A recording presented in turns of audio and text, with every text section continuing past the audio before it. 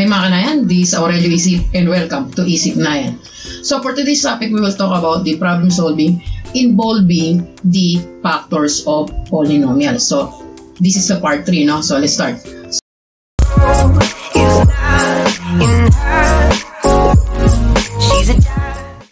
In this video, we will cover the topics of the factoring the general trinomial and factoring the by grouping. So for example, number 1, no, this is a factoring by general trinomial, no. So number 1, so the length of a rectangular piece of paper is 5 units more than its width, no? So the area of the paper is 126 square units. Find the length of the paper. So kung titingnan natin yung problem, no, so rectangular piece of paper. So pag rectangular, no, recall natin na ang area is equivalent to length times the width. Yan yung area. And then nasabi rito, no, the length is 5 units more than, no. So 5 more than the width. So ibig sabihin, kung ang width natin is W, ngayon ang length natin, sabi niya mas mahaba ng 5.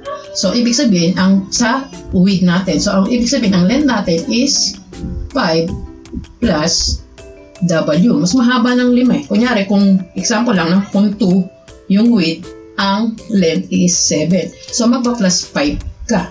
So by substitution, i-substitute na natin yung area equals the length times width. So the area is 126 square units, di ba?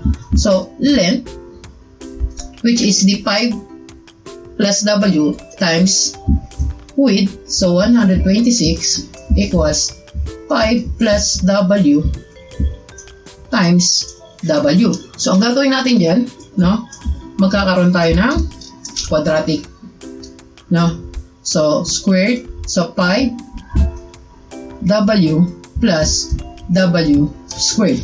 Pag ni-rearrange natin to, no, so magma-minus muna tayo ng 126 dito at magma-minus tayo dito ng 126 para 0 na lang siya. So 0 equals W squared. Unahin natin yung may exponent, no, na squared na 2 plus 5W minus 126. So ito, no, si W squared plus 5W minus 126, kailangan natin, no, i-factor. So ipapactor natin to. So W squared plus 5W minus 126 equals 0. So kapag pinactor natin yan, no, yan. So ipapactor natin to. Pag papactor natin dyan, so meron tayo ditong W, no, may W tayo rito, may W tayo rito. Ngayon iisip tayo ng 126 na factor niya kapag pinag-plus is positive 5 ang sagot. So kapag ito yung factor ng 126 is 9 and 14. So dahil negative yan, isa dapat dyan ay negative. So simulan natin muna 9 times negative 14. So pag pinag-plus natin to, no, kapag pinag-plus natin to, so ang dapat ang lalabas is positive 5. Eh hindi naman siya positive 5, ito ay negative 5. So ibig sabihin, this is not the factor nito ng 126 na kailangan natin. Kapag pinag-plus naman natin to, this is positive 5, which is ang kailangan natin, positive 5. So ibig sabihin, ito yung gagawin natin, ito yung gagamitin natin. So x, W minus 9, then positive 14. Ngayon, zero property, no? So gagawin natin yan, ilalagay natin siya sa 0. So W minus 9 equals 0. So W equals positive 9, no? Kapag nag-minus tayo sa kabila at sa kabila. So yan ay positive. Nag-plus tayo, no? Positive 9. Ganun din naman sa W 14 plus 14. So W plus 14 equals 0. So W equals negative 14. That is a zero property, no? And then dahil isa is negative, isa is positive, i-disregard natin yung negative. ang kukunin lang natin is positive kasi wala namang measure na negative, di ba? So, ibig sabihin, ang ating W, ang W natin is 9. Ngayon, ang L natin, yung length natin is 5 plus W or 5 plus 9. So, yan ay 14. No? So, 14 yung ating length and ang width naman natin is 9. Before we proceed to number 2, no? Tingnan muna natin to para kasi baka malito kayo, no? So, in our polynomial 6x squared plus 14x plus 15, may factor to na 2x plus 5, then 3x plus 3, 2x plus 3, and 3x minus 5. Paano nakuha yung factor nito? Ipa-factor muna natin yung 6. Ito yung 2 and 3. No, ihiwalay natin yan, yung 6. Pwede rin namang yan, 2 and 3, no? So, yung 15, ganun din, no? Yung 15, ihiwalay din natin yan. Yan yung 5 and 3, 5 and 3. So, sa binigay na, sa given natin, no? So, alin dito sa dalawa ang makapagbigay ng 19x, no? So, 6x squared plus 19x plus 15. So, pag miniplas natin to, this is 19x. So, ibig sabihin, no, ang factor ng 6x squared plus 19x plus 15 is 2x plus 3 times 3x plus 5. So, may kinalaman yan sa ating next na question. Question number 2, no?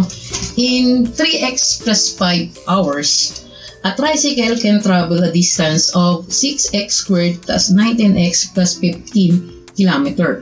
What is the average speed? So, alam natin yung distance is equivalent to speed times the time, no? So, ayan yung pagkuha ng distance. So, dahil ang distance natin is the 6x squared, ang binigay dito na 6x squared plus 19x plus 15, and the time, no, is 3x plus 5.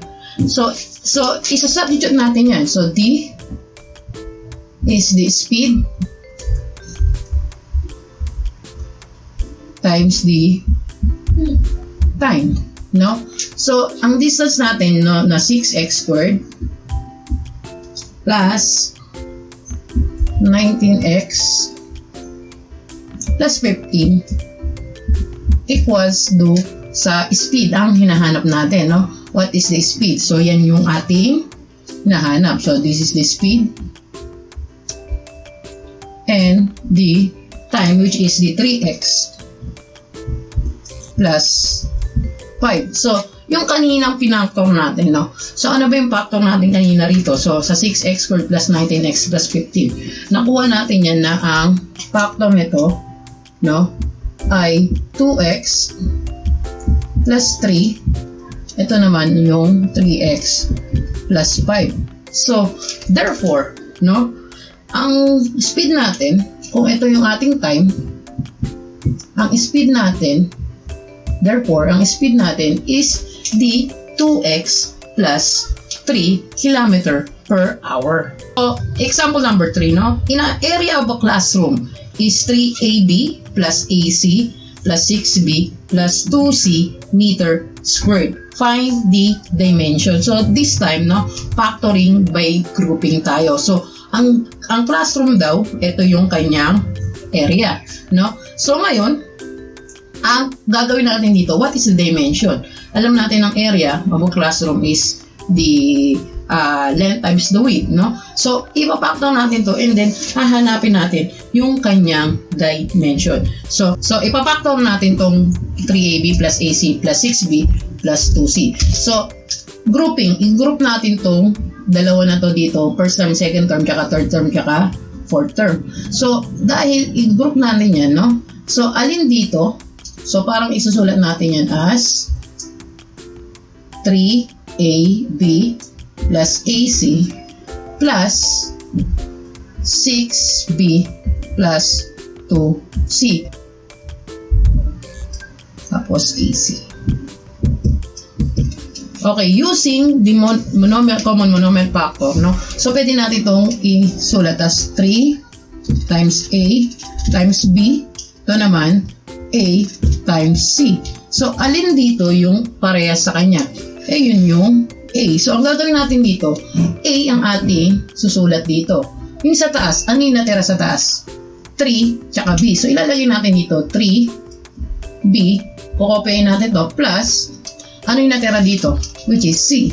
So, C, yan yung ating factor dyan, using common monomial factor. Dito naman sa 6B. So, 6B plus 2C, no? Yung 6B, pwede natin isulat yan as 2 times 3 times B. Prime factorization, no? Prime numbers kasi yung 2 tsaka 3. Hindi naman prime number yung 6. So, 2, ito naman, 2 times the C. So, alin yung pareha sa kanila? Ang pareha sa kanila ay itong 2. So, ibig sabihin, no? Plus, gagawin natin dito, 2. Ngayon, yung natira dito, which is 3B, then copy, plus, ano yung natira dito? C. No? So, ngayon, ano yung common sa kanila? So, 3B plus C, 3B plus C. So, isusulat na lang natin yan as isa. No? So, 3B plus C. Ngayon, dahil isa na lang yan, pero magpuproceed na tayo sa multiplication. Ang natira na lang is A plus 2. So, lalagyan natin dito A plus 2. So, ibig sabihin, ang factor, no, lang nito, no, factoring by grouping, itong ating polynomial, is 3B plus C times A plus 2. So, ito yung ating magiging dimension. So, that's all. So, sana may natutunan kayo. So, don't forget to like, share, and subscribe. And then, don't forget to hit the notification bell para naman lagi kang updated sa mga videos ko. No? So, that's all. No? Good luck, soldier!